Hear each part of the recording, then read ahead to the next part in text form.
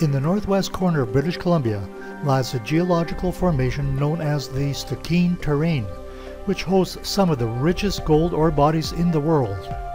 This area is so rich, in fact, that they call it the Golden Triangle.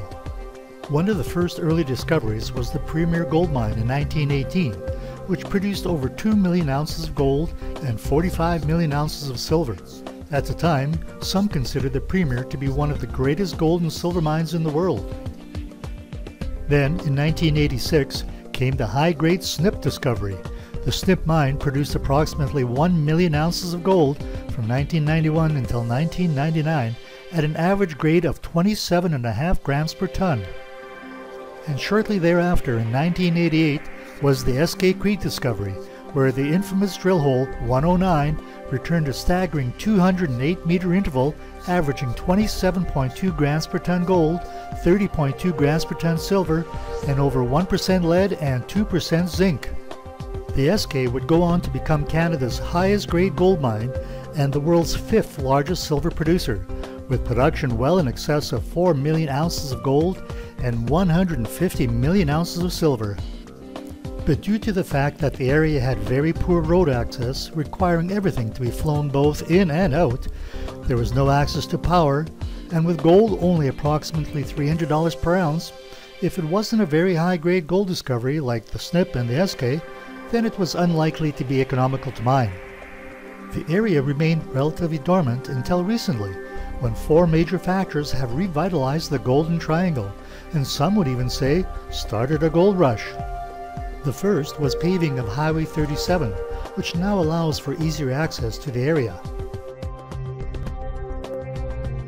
Next was the building of the major BC Hydro's 287 kilovolt northwest transmission line, supplying clean, reliable power to significant mining operations in the Golden Triangle.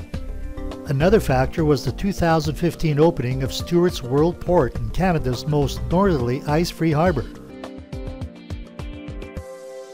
World Port's Deepwater Wharf provides modern facilities for bulk cargoes, including mineral concentrates. Direct access to the Pacific Ocean is given by the Deepwater Portland Canal.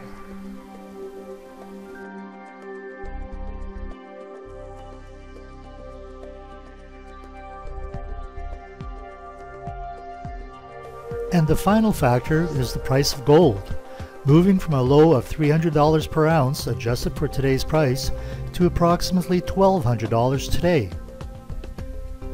These 4 factors are primarily the main reasons for the Golden Triangle once again becoming the hottest gold play in the world. This is seen by the fact of some companies having started production or about to start production, several developing large deposits, along with numerous new discoveries.